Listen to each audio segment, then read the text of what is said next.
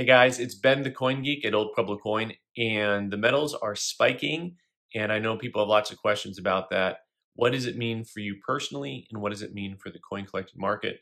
And for those of you who have bullion, what does it mean for you? So what does it mean for you personally has an awful lot to do with what your personal financial situation is. So personal finance is personal. It'll vary widely from person to person. You may have found out through this COVID that your job is not as secure as you thought it was. Maybe you have precious metals that you bought in 1990 and it's worth a lot more today. And maybe you've just decided, you know what, I'm going to pay off a bunch of debt so I don't have overhead so that I have more versatility in my lifestyle, right? Or maybe you don't have much metals at all. That's okay. Maybe you have a lot of metals and a lot of money and, you're just going to hold on to stuff no matter what happens. So it'll affect everyone differently. So what does it mean for the coin market? For the coin market, what it means is peace dollars that I was selling for $15 before, I'm selling for $20 now. And Morgan dollars that I was selling for $24 before, I'm still selling for $24 currently. Now, having said all that, that can change pretty rapidly. What this is going to do as the metals rise is the bottom part of the market will continue to rise up and up with the price of metals. And we saw this in 2008 through 2012 when you saw the push up and you saw silver go to $40 an ounce. You're going to see something similar to that again. I don't know if the metals are going to keep going up, but it just kind of has that same feel that it did in 2009, 2010, 11, where I think we're going to see upward action for a while anyways, and I don't see why not. When you just spend $6 trillion because you can, yeah, why not?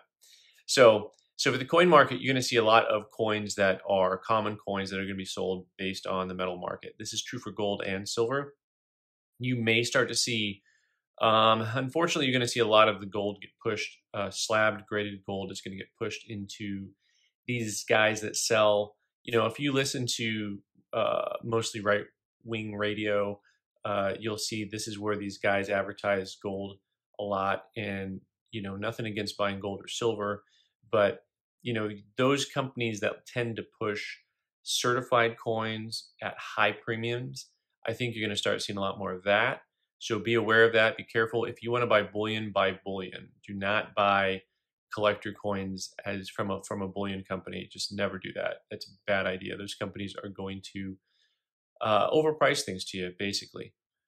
So you're going to see gold and silver, different parts of the market move up. Now, what does it mean for the bullion market, the bullion collector, the bullion somewhat investor? Have a plan. This is the biggest mistake that people have is they don't have a plan. They go into it and it's like, okay, now we're here. Now what do we do? So if you've got metals and you've been wanting to liquidate or wait for a certain time, you kind of have to know what your out is. What are your numbers that you want before you sell certain items? And you kind of have to know that ahead of time. And you don't have to sell everything at once. I see a lot of people who do kind of a step-up program where they say, hey, at this number, I'm selling 25%. At this number, I'm selling 25% of what I have left, and so on and so on. And they just kind of gradually move out. So it just kind of depends on what your view is, what your personal financial situation is. But do have a plan. And that's true for coin collecting as well. Having a plan will make you a happier collector, knowing exactly what you're going to go get. Anyways, I'm Ben the Coin Geek. Leave your comments below. Let me know what you think about having a plan and the metals market. All right.